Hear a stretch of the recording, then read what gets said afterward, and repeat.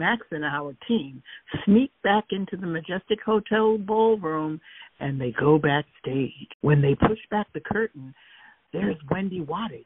What are you doing back here? There's a killer on the loose. Keep your voice down. Snooky is on the other side of this curtain. She's about to announce our raffle prize winners. You know, I actually won a car when I was just a young girl. What kind of a raffle is it? A water bottle raffle. Your empty water bottle is a raffle ticket to win yoga mats and exercise bikes. What a great incentive. People need to drink more water since almost half of the added sugars in our diet come from sugary drinks like regular soda pop, energy drinks, and even fruit juices. People forget they need to drink water. It's a real problem. There's a murderer on the loose. You fought with Marilyn. Marilyn Macaroni? Trust me, she's no longer a threat. I know. My Biscottis killed her. If this is your confession, I'm not surprised. They should have locked you up long ago. Max didn't kill Marilyn. She purposely poisoned herself before she was stabbed to death. Where's Dolores? My bookkeeper? She should be in her office. It's right through the door and up the stairs. You can't climb stairs and skates. Mom, stay down here. Oh, for heaven's sake. I was in the roller derby. If I can survive those scrapes and falls, I can survive these stairs. Once our team reaches the top of the stairs, they find Wendy Wattage's bookkeeper, Dolores, at her desk busy organizing the payment receipts from Wendy Wattage's retreat. For the last time, this is not a dressing room. Go back downstairs. Dolores, it's Max. Oh, no. Can my son get his check, please? Nope, not until I finish processing these payments. Now grab that newspaper and wait outside. Do you know the girl, Angela Gambino, in this article?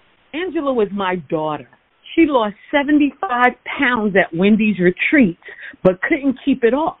Wendy kept track of her weight loss struggles in one of her notebooks over there. Can I take a look? They might have some low-carb dessert recipes. Max walks over to the table, and he begins rifling through Wendy Wattage's old retreat notebooks. I'm sorry about your daughter. Unfortunately, shedding pounds is easier than keeping them off. Research proves metabolism slows. Hormonal changes increase appetites after losing weight. That's why most dieters quickly regain their lost weight. I begged her not to go to Mexico, but Angela thought she needed to be thin to be happy. And I assume she lost her insurance and her health care benefits. And couldn't afford the necessary post-surgery care to avoid complications. Staying longer wasn't an option. Can I get back to work now? Just one more thing. Tanya shows Dolores Gambino the retreat schedule that Kitty had handed to him earlier. His time was different than the others. Why is that? This is a staff member's copy. Their times are different than the participants. Now let me get back to my work. Dolores Gambino picks up a stack of credit card receipts from her desk. Kitty told us that you asked her to give this updated schedule to Max. With a different start time for the Circle of Light ceremony and the words, all staff must attend. Kitty is talking nonsense. I thought so, too. Until I remembered, I told you and Wendy at the staff meeting that I wouldn't leave the kitchen.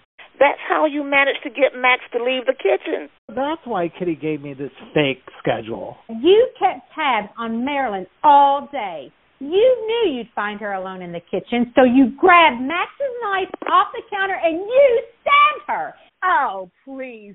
Sheer nonsense. Then escaped using the back stairs. The proof is right here in my hands.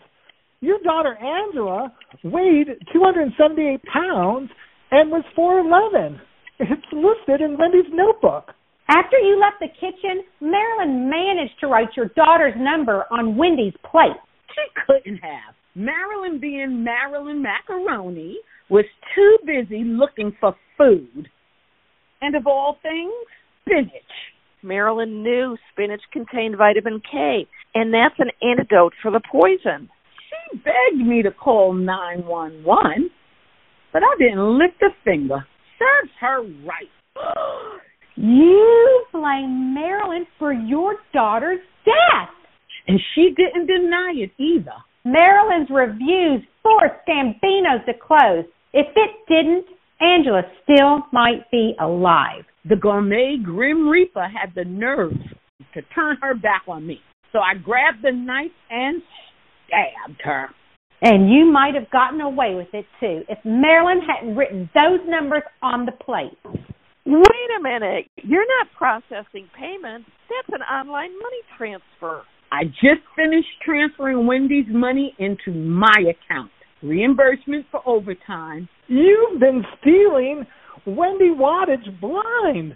You're just as blind as she is.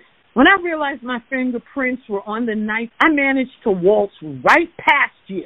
Dolores reaches back into the desk drawer and grabs Max's chef knife. Men never notice women over a certain age. The gleam of the silver blade shines in Max's eyes. It's your turn to die.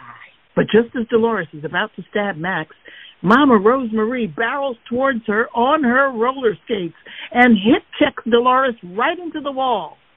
Ow! Dolores slides down the wall and the knife falls out of her hand. Serves you right for trying to hurt my son. Max quickly grabs it. My baby girl is dead. Killing us doesn't solve anything. Marilyn Macaroni was nothing more than dead weight.